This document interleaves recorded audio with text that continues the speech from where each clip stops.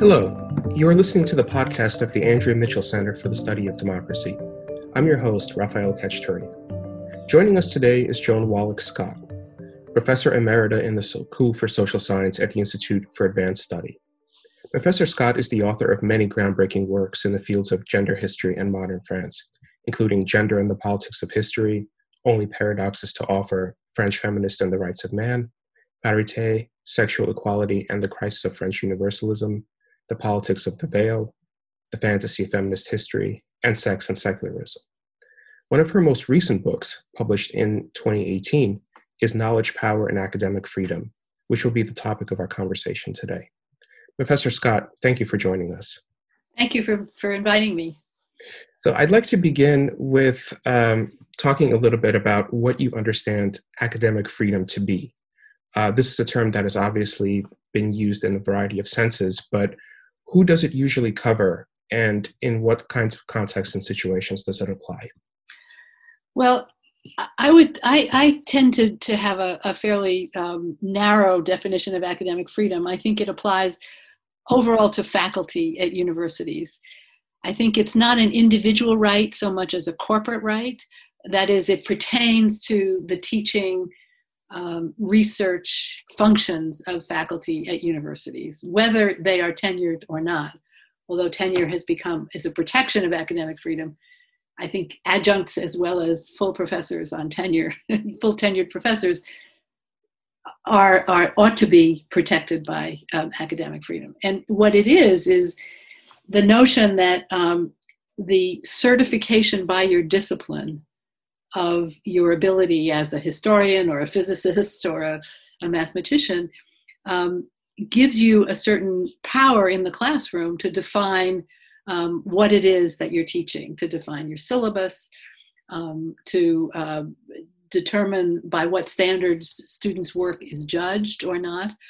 And it's the notion that teaching and that classroom space is inviolable, that you are, as the faculty member, responsible for it, and no one can tell you what to do or how to teach in that situation.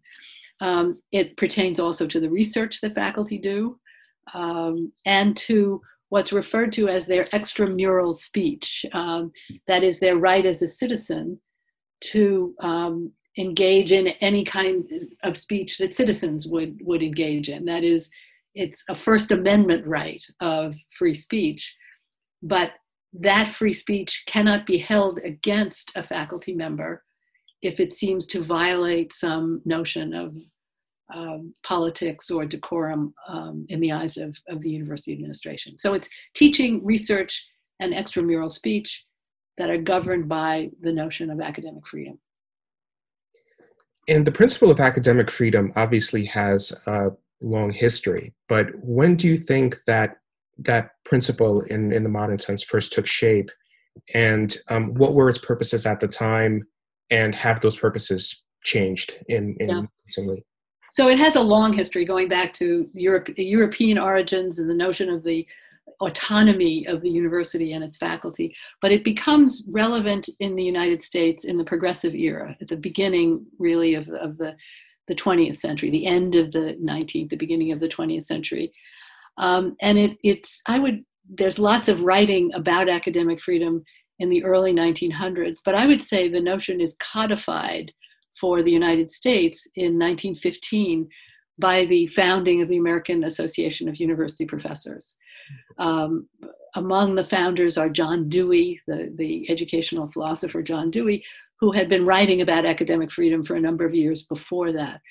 And the point is to protect the integrity of faculty teaching at what are becoming major research universities against things that are familiar to us now. That is the power of trustees to determine what gets taught and what not.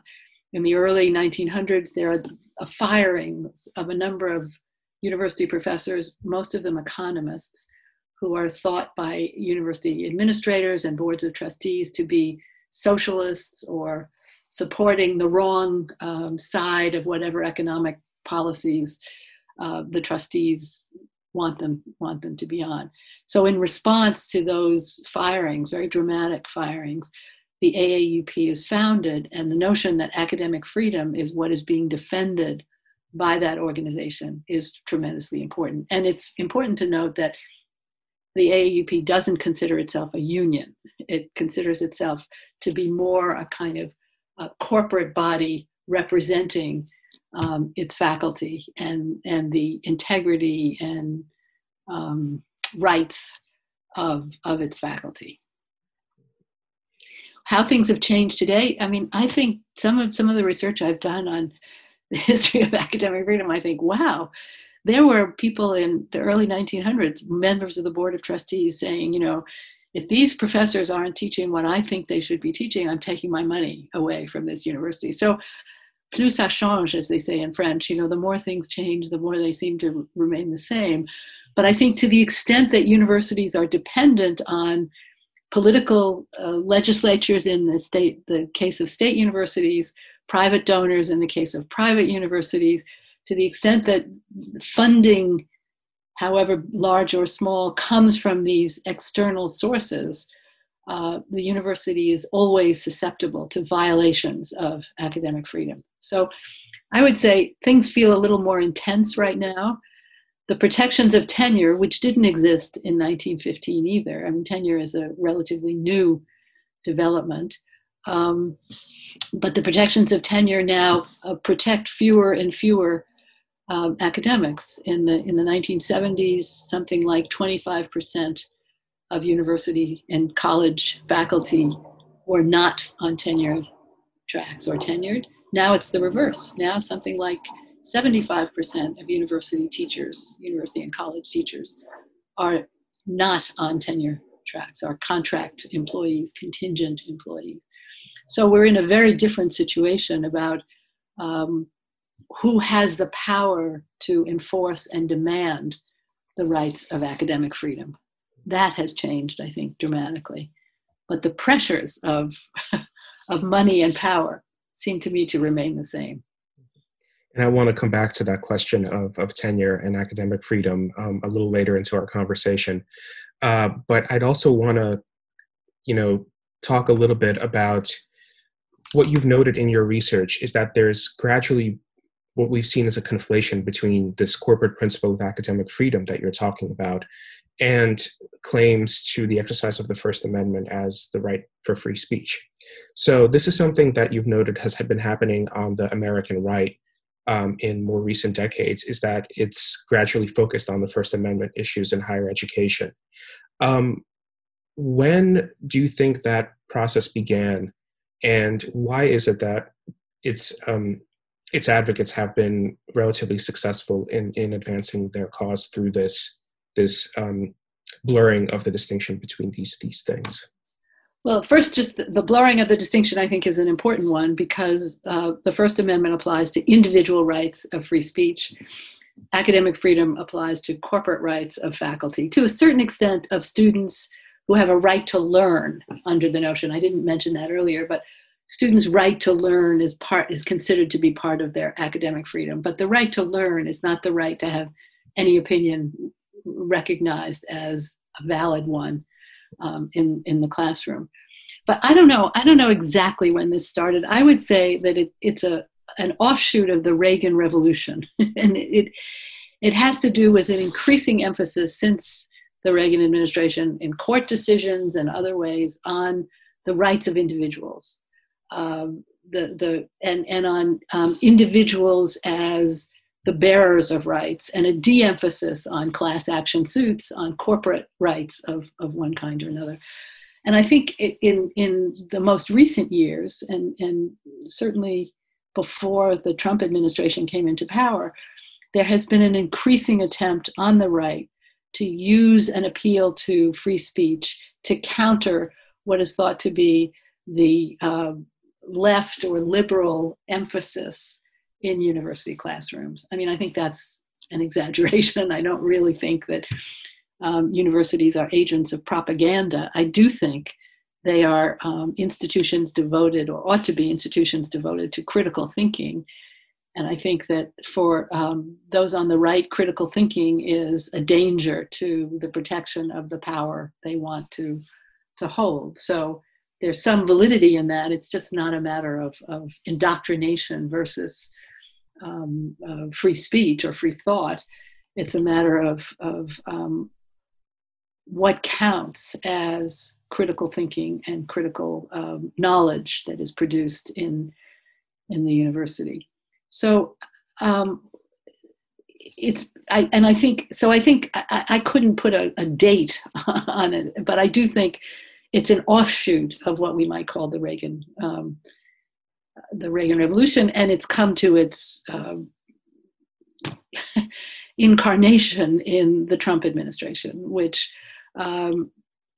confuses the notion of academic freedom and individual rights or rights of free speech, and in the various attempts by right-wing groups to sponsor speakers on campus, deliberately outrageous speakers like Milo Yiannopoulos or Ann Coulter, who have no business on university campuses, it seems to me, except as entertainment of a certain kind. But the point is, or the point was, not only to introduce those people onto campus, but to provoke student opposition, to provoke the left, whatever that is, into actions that would then be taken to be violations of the rights of free speech, protest movements of one kind or another, demonstrations, attempts to silence the speakers, demands that the speakers not be invited to talk at commencement, for example. So I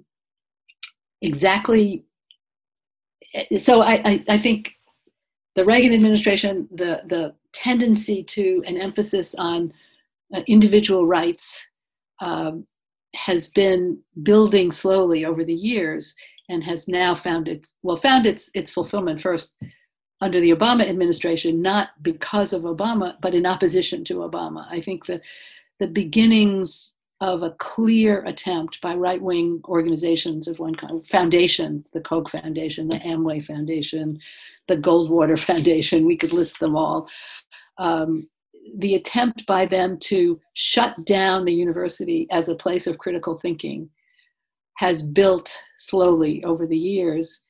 And under the Obama administration, which seemed to be a progressive liberal moment in our history, the emphasis on undermining the critical role of universities, the critical production of knowledge, became more intense.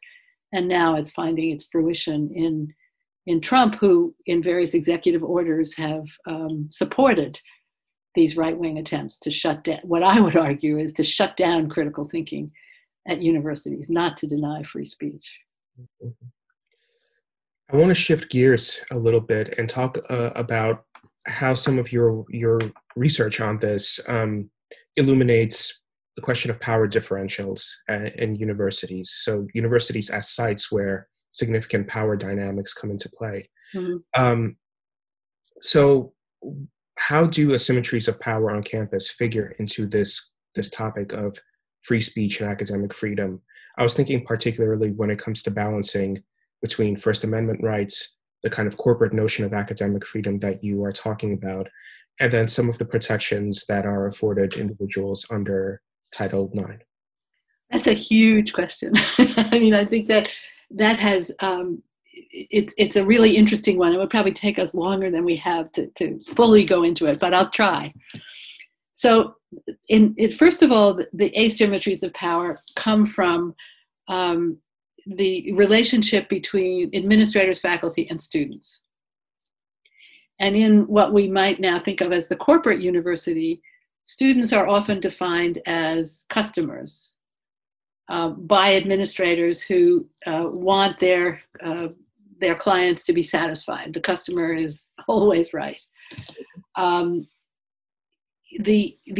that's one piece. Another piece is that in the emergence of the corporate university, questions of risk, insurance risk, liability for lawsuits, the protection of the brand of the university have come to be more important than they used to be, whenever that used to be was. And that means that administrators will often make decisions not based on attention to the principles of academic freedom or of the governing of a university, but to considerations about what will best protect them from lawsuits or negative publicity. Mm-hmm. And so one of the third thing is that the power of faculty in what was called the shared governance of the university has also been undermined. Faculty senates have less power than they used to at many institutions. Universities less and less consult with faculty bodies of one kind or another to determine everything from how to cut budgets to what sort of curriculum should be advanced or supported. So you're in a situation in which the power of faculty has been undermined on the one hand by administrative attention to questions like legal responsibility and branding, and the other by students who are in an increasingly powerful position to claim that their rights have been violated in one form or another. So you get a situation in which a student complaint leads to faculty firing with no recourse by the faculty to the ordinary procedures by which a tenured faculty member, for example, is considered or not for suspension or firing. You have a situation in which student complaints, sometimes justifiable, sometimes not, are not investigated, but simply immediately reacted to. You have a situation in which a tweet by a faculty member incurs outrage on the part of some trustees, and the university responds by suspending or firing the faculty member. So the questions of academic freedom don't even come up. It's the question of what do we do to end the negative publicity that we are getting on the basis of these particular actions by students or by faculty. I mean, some of the student protests seem to me to be justified, but others of them, for example, there was the example at, I think it's at USC in the business school a couple of weeks ago, where a faculty member in a class used a Chinese word that sounded like the N-word in English. And the students, a couple of students said that they felt that he was somehow insulting them, although he was badly speaking Chinese, but he was speaking in Chinese, and it was about China that he was talking. He was suspended and is now, may or may not be fired. I don't think we know the outcome of that. But the faculty there interviewed say, and it's a conservative business school, the faculty there say, we're afraid to say anything in class now. We don't know what to do. We don't know what our rights are anymore. So the chilling effect on free speech and on academic freedom, that is the right to talk in a classroom about the material that you're supposed to teach and present, is called into question in that kind of situation. And that's one example of many, I think. There are good examples of universities who say, we are going to look into this question before we take any action.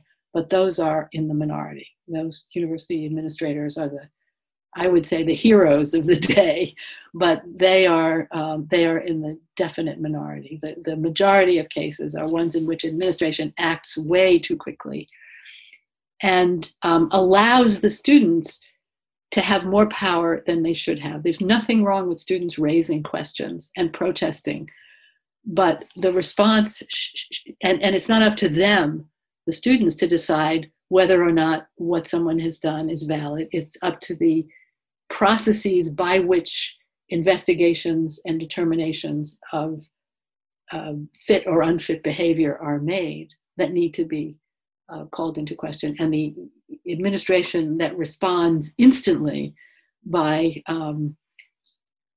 firing or suspending somebody they are the ones who are not fulfilling their responsibility to teach the students what the limits and possibilities of academic freedom are. The question of Title IX is a whole other story. We did I was one of the people who did this big AAUP report 2 years ago now, I think, called I can't remember now, it's not the pluses and minuses, but the benefits and limits, or the problems and positive aspects of Title IX. And again, it had to do with the way administrators were responding to charges of sexual harassment. Sexual harassment is a problem. There's no question about that. But again, the response to a charge of sexual harassment that involved no procedures for faculty to defend, or for students to defend themselves. I mean, it was the one moment when, in the revised Title IX stuff that Betsy DeVos developed, the one thing I think we agreed with at AAUP was that there ought to be investigative procedures set up which protected the rights of the accused as well as the rights of victims. Not to the extent that the accused would be free of responsibility, but that accusations of the kind made under Title IX are grave accusations, and they need to be investigated, not assumed to be the truth, even though in many cases they are. But the procedures required a kind of attention to due process that was not being followed in the quick rush to judgment that administrators were making in these Title IX cases. I want to stay on this topic of protest and the corporatized university.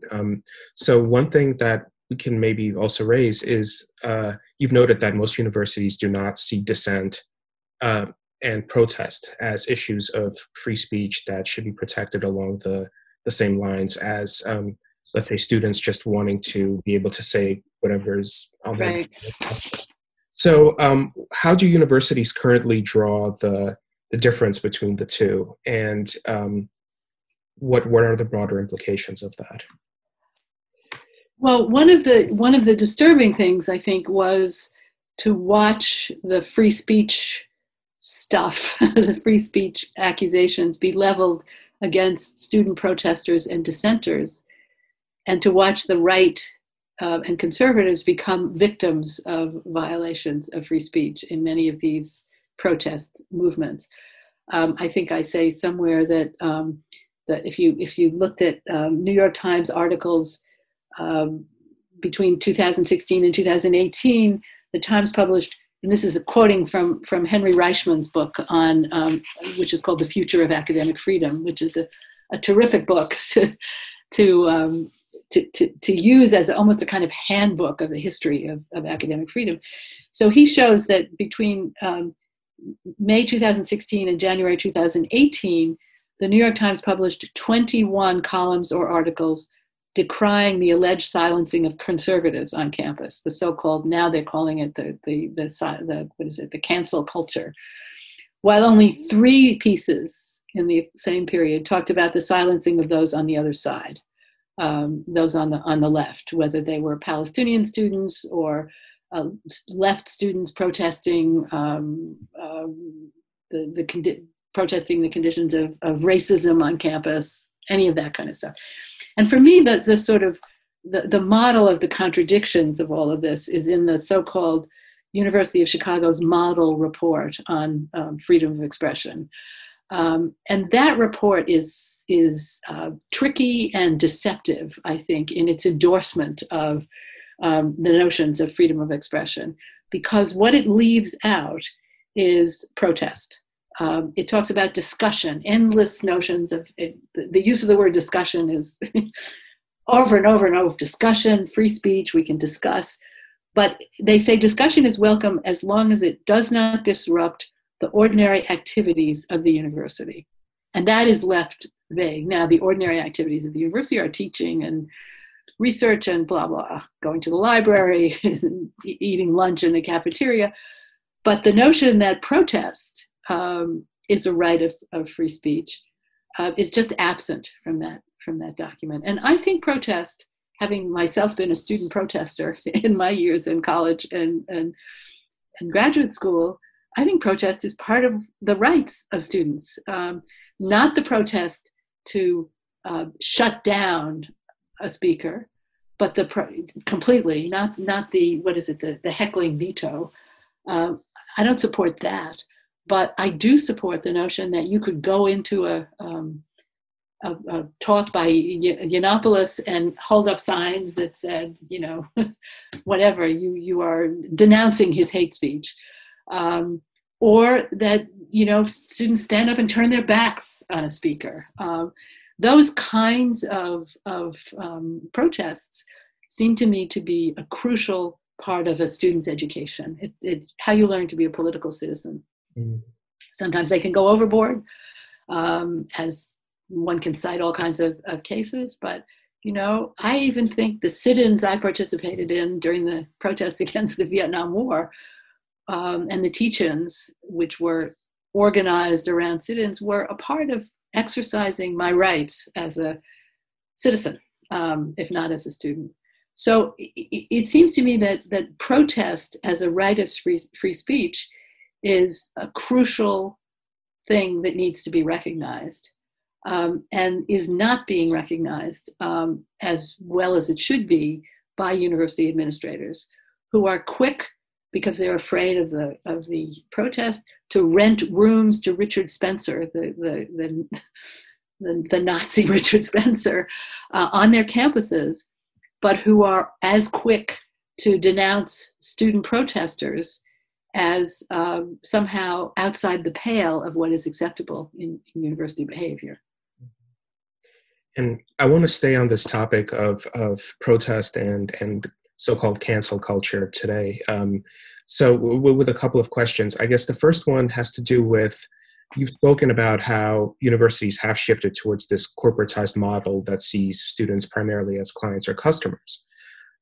When a campus does become embroiled in a free speech controversy, such as Milo Yiannopoulos or Charles Murray or someone else, appeals are often made by students to undemocratic university administrations to address the issue by revoking their invitation or taking some other measure. Are there alternative, perhaps more democratic ways of keeping campuses, on one hand, kind of free from abusive behavior, but on the other hand, creating situations where a plurality of voices can weigh in rather than just simply the direct appeal to the upper echelons of the university? Yeah, I mean, I think their faculty and students need to work together on the alternatives. There was a good example for me a couple of, I don't know how many years ago now, but at Connecticut College, where there was a case of a philosophy professor, who tweeted, or maybe on Facebook, I don't remember what the what the media vehicle was, all sorts of really racist is the only word to use, descriptions of Palestinians. Talked about them as mad dogs, and the students were, or a group of students were rightfully, I think, upset about this. And their initial impulse was to demand that he be fired. But they worked with faculty in philosophy and political science departments to talk about what an alternative would be to the kind of, protest in front of the guy's house and denunciations of his classes and so on. And they came up with a proposal that I think the university president accepted, to have open meetings about questions of systemic racism on campus. And they were sort of, in a way, it reminded me of the teach-ins during the Vietnam War. They were the use of academic knowledge to analyze a current political situation, a political situation. And I think there could be a lot more of that. I think faculty and students need to work together on the use of what is their expertise, that is the production of knowledge, to address some of these questions. So were I still teaching in the university, I would want to be working with the students to talk about what the best strategies were to advance the positions that we want to advance, to criticize the things that we want to criticize, and to find ways of doing it that didn't play into this right-wing monopoly of the conversation right now on what counts as free speech and who has the right to it. Do you think the same then applies to the more specific question of the presence of conservative research institutes on campuses? Is it possible to develop effective strategic responses to the presence of these organizations that doesn't either kind of just simply appeal to university administrators for a general ban, or perhaps mobilize some of the other techniques that people have now critically come to call cancel culture? Yeah, I do think there are ways to do it. I mean, first of all, I think that conservative research institutes are fine. That is, as long as they are not, in fact, as long as the funders are not calling the shots about who gets hired and what gets taught, which again is a violation of academic freedom in its most profound way. And that certainly is true of the Koch funding of institutes at various universities, especially at George Mason University. And so my example there of the strategic response is the movement that students started, which has come to be called Unkoch My Campus. And those Unkoch My Campus people were brilliant. They used the Freedom of Information Act to get access to emails and other documents that demonstrated the intrusion of the Koch Foundation representatives on the board, on the decision making of who was going to be appointed a university professor, of who was going to rename the law school, the Scalia Law School, and so on and so forth. So for me, they are the model group for addressing this question. That is, it's fine to have an institute that is looking into the history of capitalism, let's say, in a positive way. I wouldn't want to outlaw those, just as I wouldn't want to outlaw the Pembroke Center for Teaching and Research on Women that I founded at Brown University when I was there. I wouldn't want a kind of test of the principles or premises of the center to be under scrutiny. You know, there are people who thought that a feminist center at Brown was, you know, anathema, and worried about what its effects would be. So it's not the conservative bias or the feminist bias or the liberal bias that is the issue. The issue is the extent to which the funders of those institutions intrude on the appointment of faculty and the teaching of a particular curriculum. And that is what Unkoch My Campus did brilliantly in the case of the Koch money at George Mason University. So they are and they were graduate students and undergraduates. You know, now it's an organization that's a nationwide organization because there's Koch money in a lot of universities, not just at George Mason. George Mason was the kind of prime example of that intrusion. But they are, for me, the model of how to address these things and how to deal with them. Great. So I want to now turn to a couple of questions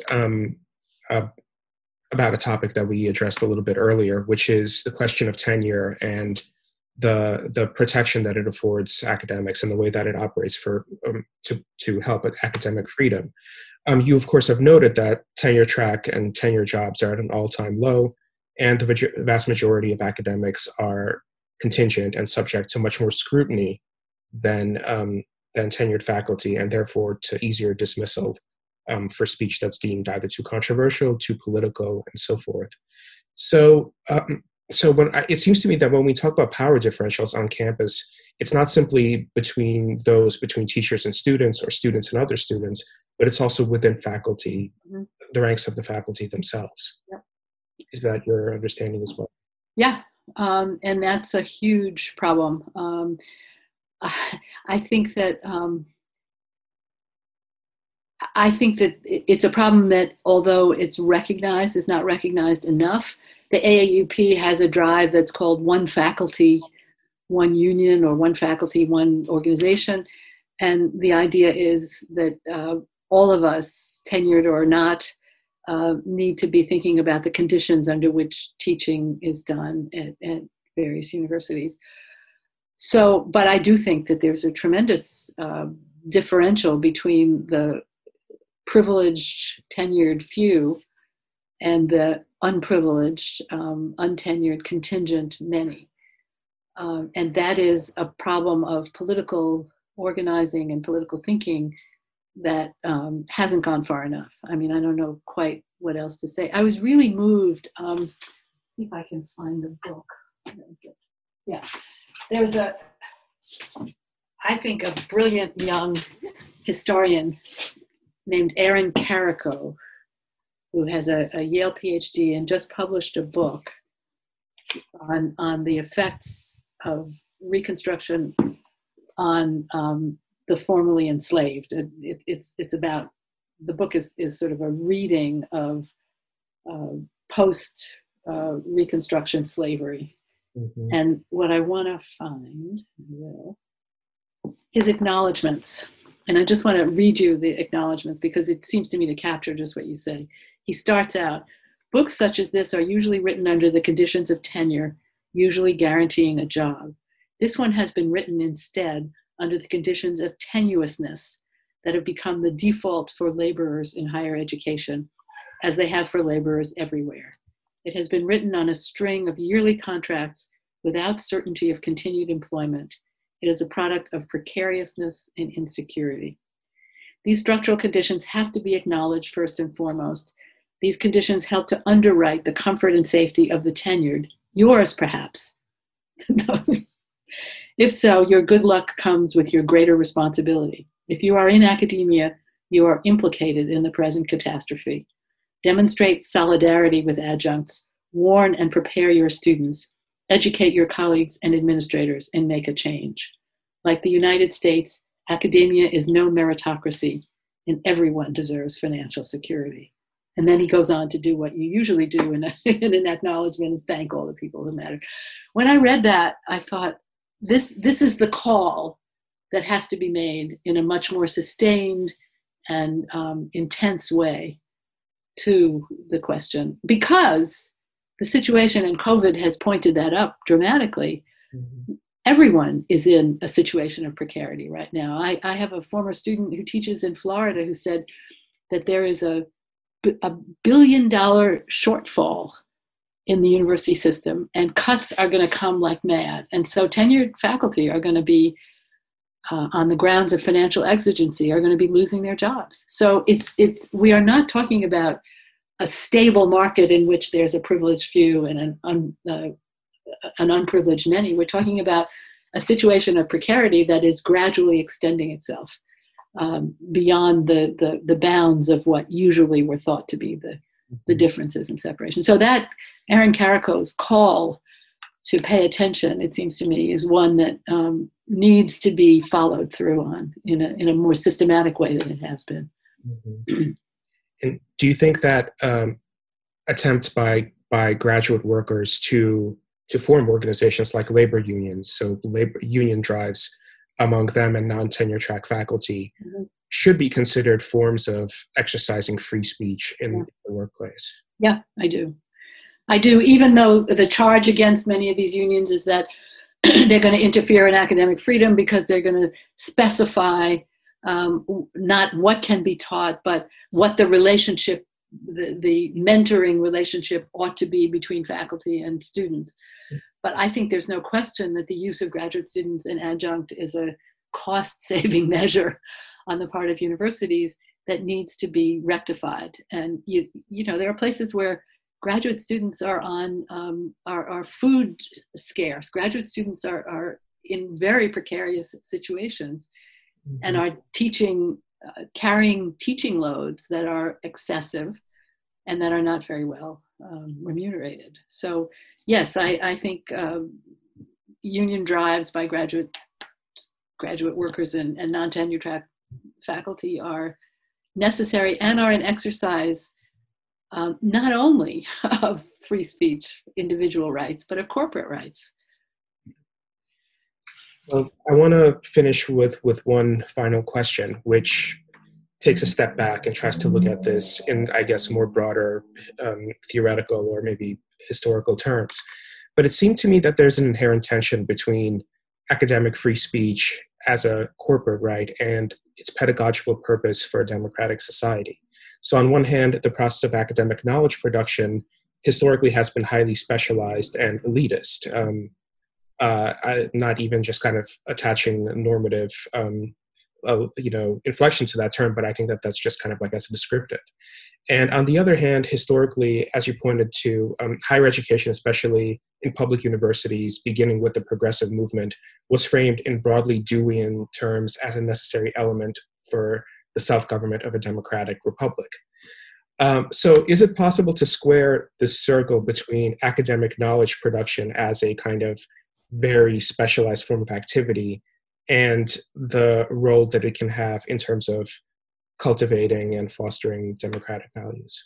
Yeah, I think so. I think that academic knowledge, the unequal or maybe even undemocratic relationship between students and their teachers is necessary for the production of democracy.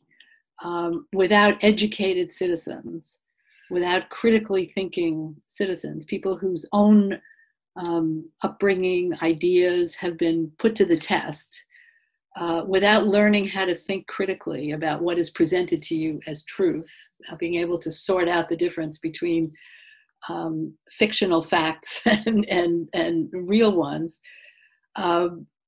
we don't have a citizenry that can produce a democracy.